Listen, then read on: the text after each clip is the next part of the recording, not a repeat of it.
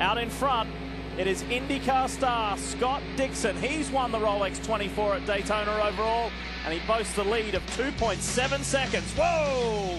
Check this out, we got problems. Up ahead, you look at the view and it's Dane Cameron. I tell you what, there was some debris down there into the braking zone. I'm not sure if it came from this car and he hit it or something happened, but certainly Dane Cameron has got turned around here. You see the rear bodywork is dislodged.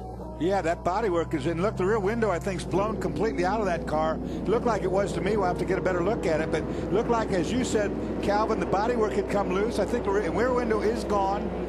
Something big happened here. Well, I wonder if it's another tire issue. It looked like down the track there was some debris. Oh, that came from him. He'd already lost it. Yeah, absolutely. Close with the 40 car. Was he involved in touching him as he got into the brake zone? I think right rear tire went down, and that's what started that all. Really, I think he was in full spin when we first saw him. Did he make contact with that GT car, though, to have that problem? Here's another look at it, Dorsey. Watch the right rear. Watch the right rear. There it goes. It did. No. Definite tire issue. Usually that means a puncture. Keep an eye on this now. It looks like the tire's probably got a small leak in it, and it's going to blow out right.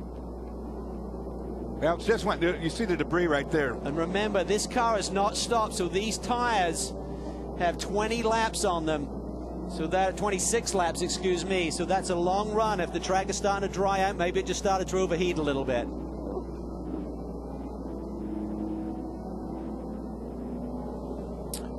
Take a look at this on board, riding with the 55 up in front of you here. Whoa, you see the tires fly. Yeah, debris everywhere. All these guys did a great job, I must say. All the people behind that car.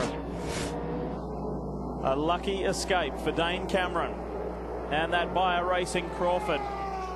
As he limps back to pit road, we are under our third full course caution. Plenty has already happened here at the World Center of Racing.